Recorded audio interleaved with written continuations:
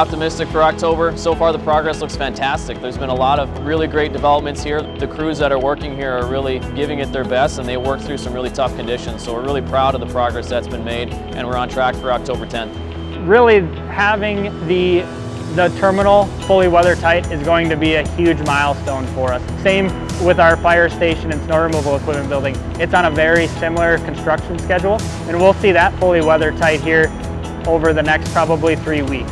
So those two vertical structures are the biggest milestones. They are the major schedule breakers, if you will, and seeing them on schedule and on task is really wonderful to see. Fortunately, Mother Nature has cooperated with us so far this spring.